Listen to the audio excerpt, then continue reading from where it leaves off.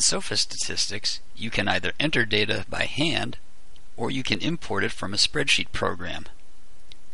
You might wonder why you would ever want to enter data by hand. If you've given a survey on paper or you need to enter the results of an observation that you did in the field, entering data by hand could be your best choice. To enter data by hand, click Enter Edit Data. You can then add a new data table by clicking New. Enter the name for your data table. In this case, Survey will be a reasonable name. Now you can start designing what goes into your data table. The first field is going to be the gender.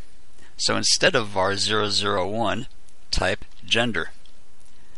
That's going to be a letter, not a number. So go to the data type column and select text. The next field will be for the age. So click the empty field name and type age, then tab over and select numeric. Click outside the menu and then press tab to create another field. You don't want the height in feet and inches as separate fields, so you'll combine them into the total height in inches. Enter the field name height, which is numeric, and I got that quickly by pressing the letter N. Click outside, press tab, and now the next is the number of pairs of shoes, so the field name is shoes, and the field type is also numeric. The field for the favorite color, which we'll call color, is going to be text, so I'll select text from that field. And the last two questions are coded as numbers, so the fields campus and pets should both be numeric. Make sure you press tab to create an empty row, or your last field won't get into the table design. Finally, click Update.